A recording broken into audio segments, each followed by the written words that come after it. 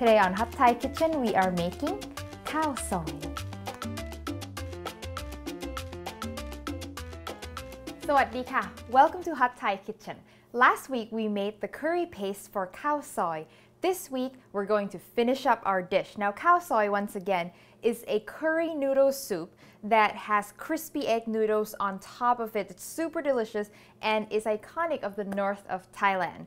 But first, let's take a look at our ingredients. Khao Soi curry paste, half of the recipe that we made last week. And if you missed that video, I will put the link in the description. 1 cup of coconut milk, 1 pound chicken drumettes. You can also use more chicken if you'd like. 2.5 to 3 cups of water, 2.5 tablespoons of soy sauce, 2.5 teaspoons of sugar, flat egg noodles, also known as wonton noodles, thin egg noodles for deep frying, this is optional, some lime, some chopped shallots, sour pickled mustard greens, and some chili flakes.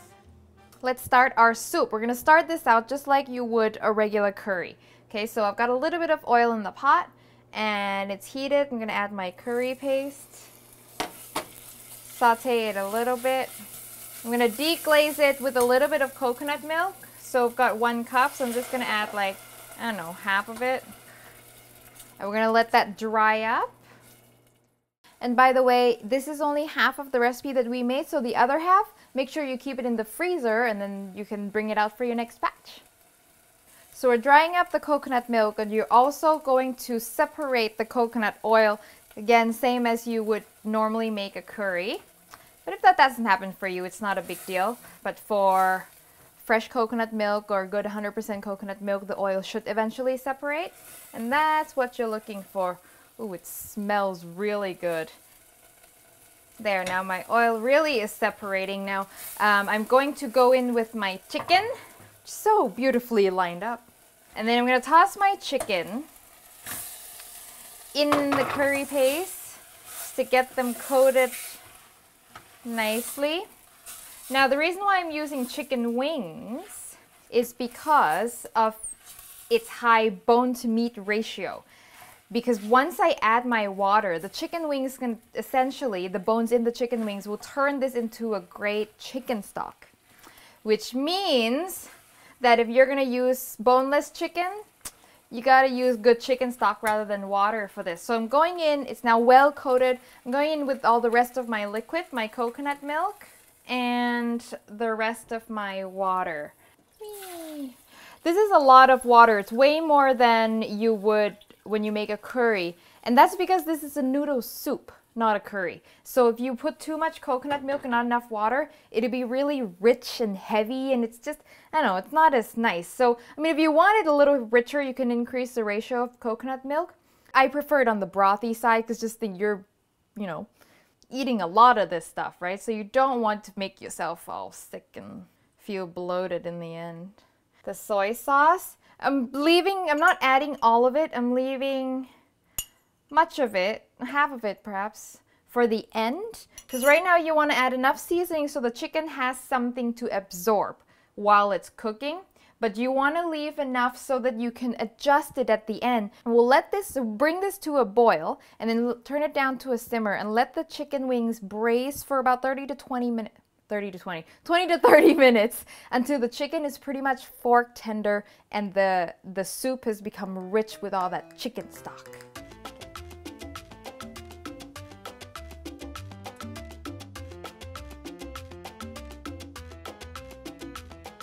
So while the soup is cooking, let's take a look at our noodles. We've got 2 sets of noodles. One that's going in the soup, and that's this one here. I'm using flat egg noodles. It's labeled as wonton noodles, which is what's traditional.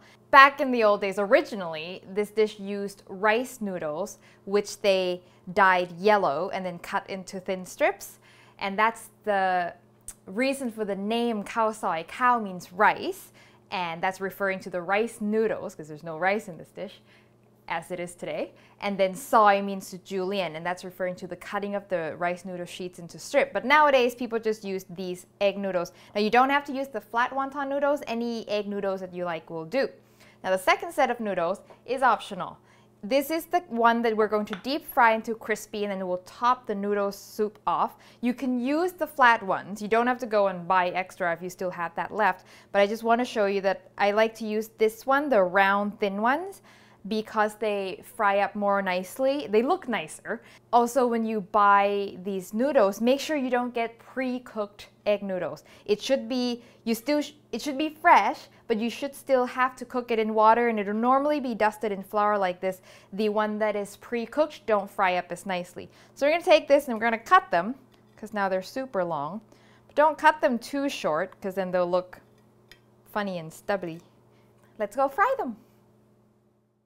Oil, 350 as per usual, and in goes the noodles. Woo! Yep, that's what you're looking for. Press it down a little bit. It'll take seconds, so don't go anywhere.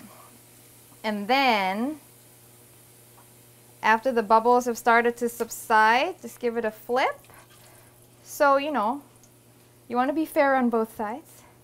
And then you know things are crispy when things are still, no more bubbling. And then they're done. So obviously it's blown up a lot, so do only a little bit at a time. Don't do too much, or you will crowd the pan and there won't be enough oil, and it's just not fun when that happens.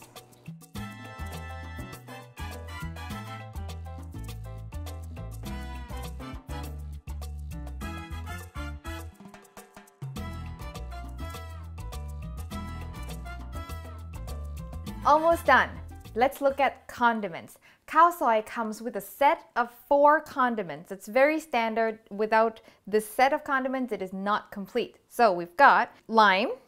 Khao Soi is very rich, so a squeeze of fresh citrusy really helps brightens everything up, so that's actually quite important. And then you've got chopped shallots, which is going to be sort of a crunchy, raw, oniony element. Add it if you like it. Some people don't like it because it's a little bit too strong. And then we've got sour pickled mustard greens. Now this is what they come like, whole, and then you just chop it up. If you cannot find this, don't tell anyone, but I think sauerkraut might actually be a pretty good substitute. It's the same kind of idea. You want something that's a little crunchy, a little sour, that'll mix well with our noodles, because our noodles doesn't actually have any vegetables in it. So this is it. This is your crunchy element, okay? We're missing one ingredient here, and that is our chili flakes. Here's our chili flakes, and we're going to go and fry them. Just take some dried chili flakes, saute it in some vegetable oils just on medium-low heat until it darkens and develops a beautiful smoky flavor. Keep a good eye on it though, because it doesn't take long and it burns quite easily. As soon as you can smell the smokiness and the color starts to darken, you're done.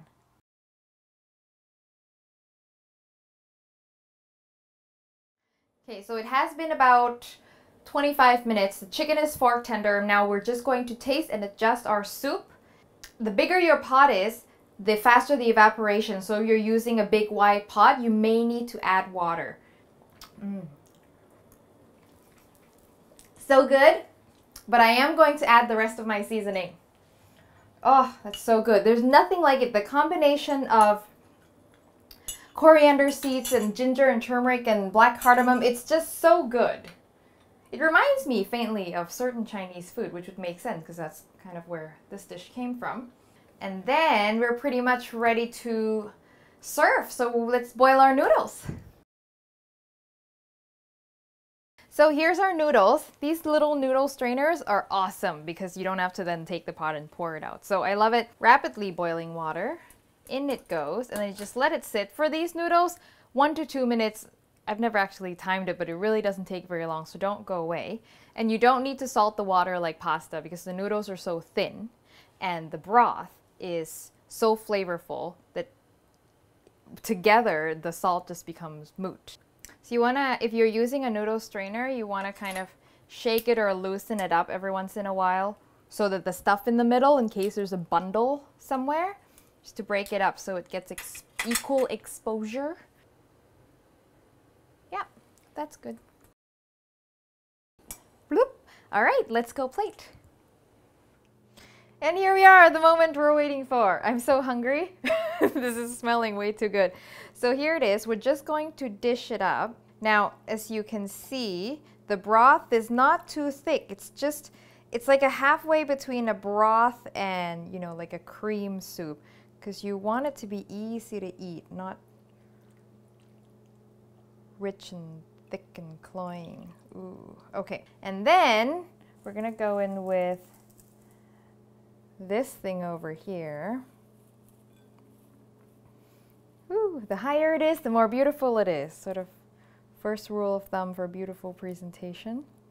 And then when you're ready to eat, so super cute, you're gonna serve it with this side by side, you know, when you serve it to your guests, and it's beautiful. And when you go to eat it, you just add some of this onto here.